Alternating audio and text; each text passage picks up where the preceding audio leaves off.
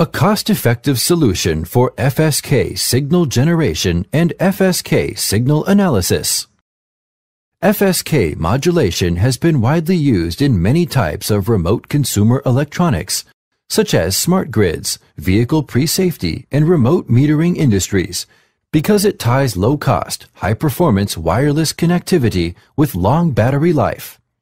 The challenge has become one of lowering the testing costs associated with producing such FSK modulation embedded wireless devices.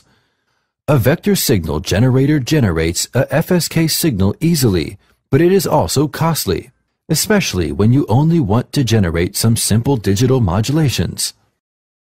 Today, we will introduce you to a low-cost way of generating FSK signals with an arbitrary waveform generator and an RF signal generator, and how to analyze the FSK signal with a low-cost spectrum analyzer solution.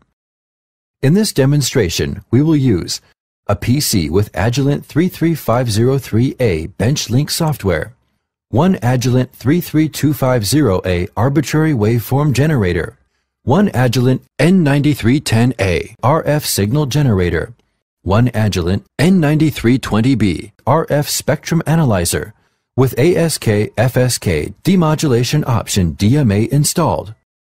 Now let's connect them to set up the branch. Firstly, connect the 33250A arbitrary waveform generator to the PC with a GPIB USB adapter. If you are using a 33500 series arbitrary waveform generator, you are more flexible to choose whether to use USB, LAN, or GPIB connection between the PC and the arbitrary waveform generator. Next, connect the output of the 33250A to the external modulation source connector on the rear panel of the N9310A RF signal generator. Last step, connect the N9310A RF output to the N9320B RF input port. Now we are ready to begin our demonstration.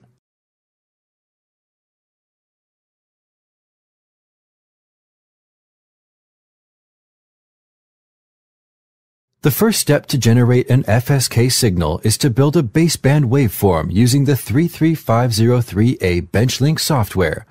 This is done by running the 33503A bench-link software on the PC. Click New Waveform. In the New Waveform window, select Instrument Model from the drop-down list and check 33250A. Then click OK to continue. In this demonstration, we apply the built-in square waveform to start the waveform editing. Now, click Square. A basic segments window pops up. We need to set up the total time and amplitude. According to the properties of the predefined sample signal, its symbol rate is 4K SPS. The amount of symbols is 10. So the total time of one frame is 2.5 uniseconds. Amplitude should be 1 volt peak to peak, according to the equation in the table. Now we can set the total time of one frame at 2.5 uniseconds and amplitude at 1 volt in the basic segments window. Then click OK to continue.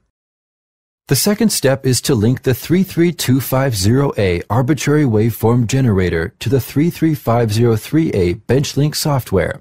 Now click Communication and click Connect to bring up a Connect Instrument dialog window. In the dialog window, click Find Instruments and the bench-link software starts to scan any instrument that is connected to the PC. Once the 33250A is found, the dialog window shows its module information. Then click Connect to continue. OK, the 33250A is ready to receive the waveform from the 33503A bench-link software now. Click Close to continue. The third step is to send the waveform to the 33250A arbitrary waveform generator from the bench-link software. Click Send Data to Instrument. A Send Waveform dialog window pops up. Click Send. When the progress bar becomes full with green color, click Close. Enable the 33250 output.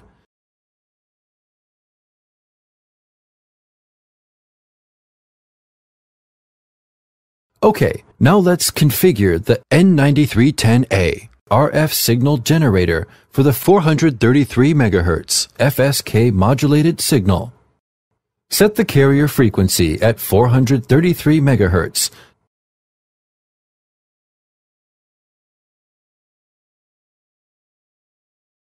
Set the amplitude at -20 dBm.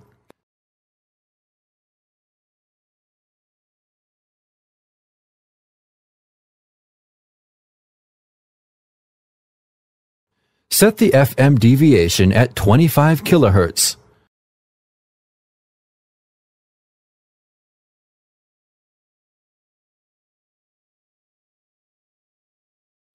Toggle the FM modulation source to external. Enable the FM modulation. Turn on the RF output. The N9310A RF signal generator displays all the setups. To view this 433 MHz FSK signal, you can make use of the Agilent N9320B spectrum analyzer. The Agilent N9320B is a perfect fit for testing low-power RF devices, which applied FSK modulation technology.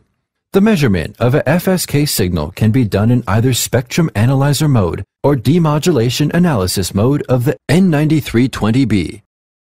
To measure a FSK modulation signal, you might use the spectrum analyzer mode in the traditional way. Maximum hold is usually used to measure the peak-to-peak FSK deviation, but it can be time-consuming. To do this, set the center frequency to 433 MHz.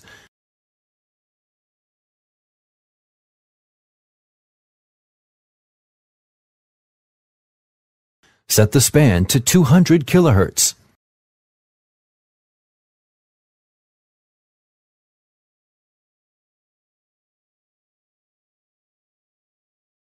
Set the trace view to max hold status, and wait till the trace stabilizes. In order to read out the FSK deviation, you will need to use markers. Press the peak search button. Press the marker. Marker delta.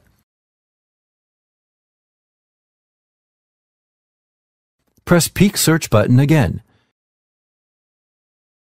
Then press next peak. Now you can read the FSK deviation through the marker delta readout. Another more effective way to measure the FSK signal today is to use the FSK modulation analysis capability on the N9320B spectrum analyzer. This feature lets you quickly measure the carrier power and the FSK deviation of an FSK signal. N9320B is the only benchtop spectrum analyzer in the market which provides dedicated FSK modulation analysis capability. It is easy to do this in 4 steps. Change the measurement mode from spectrum analyzer to FSK modulation analysis mode.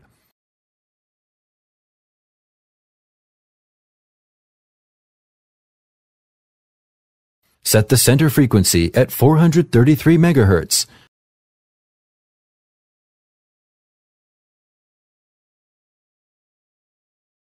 Set the symbol rate at 4 kSPS. Turn off the reference filter. Now you can view the FSK modulation metrics from the lower part of the screen. You can further choose to view symbols by setting the view method to symbol.